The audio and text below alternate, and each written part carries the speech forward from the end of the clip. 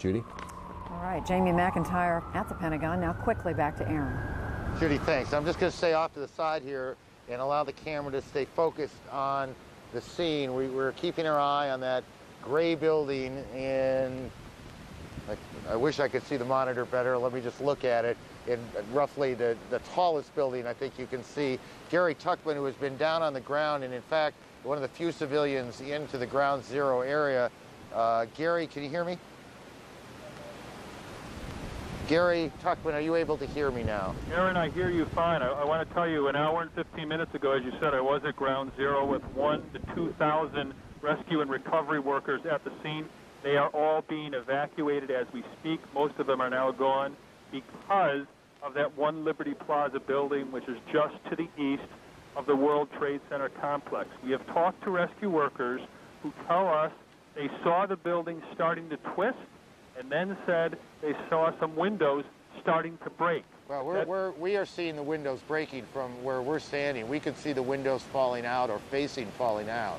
Okay, you have another angle, and you certainly have a better angle than me, because from our angle, we're to the north of the building. We haven't seen the windows, so that's interesting information. I want to tell you, Aaron, that there are a lot of people who are at the sites who are very frightened by that, because they had told us while we were there that they were quite worried about one or two of the buildings surrounding the World Trade Center complex. They had told us that while we were there, and now they're living through it. We can also tell you the media has been pushed back several blocks also from the perch that we were at, about 4 blocks away from the World Trade Center complex. Gary, if you can, and if you can't, just quickly say so. Orient me here. I'm standing here looking at what was Building 7. I look to my left, to the east. The tall gray building, I believe, is One Liberty Plaza.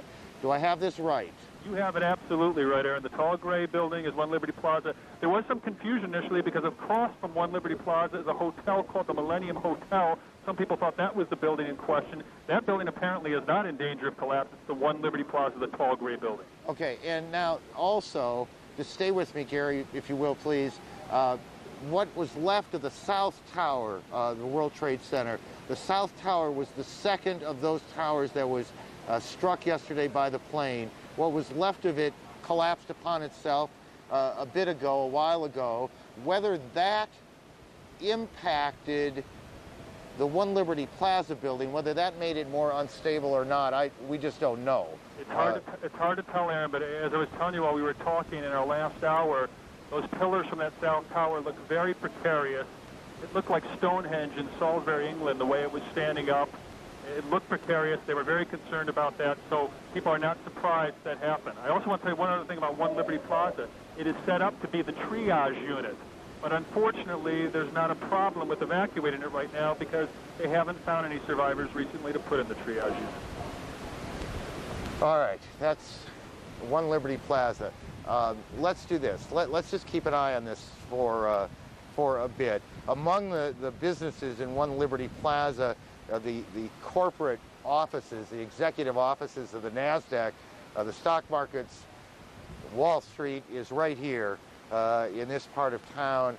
Moneyline anchor Lou Dobbs joins us now. While there has been no trading here, there has been business going on around the world, and Lou can update us now on that. Lou? Aaron, thank you very much. Indeed, the building you're looking at, the new headquarters of the NASDAQ, it, like the World Trade Center towers themselves, in the heart of downtown Manhattan, which is the heart of the world's financial capital.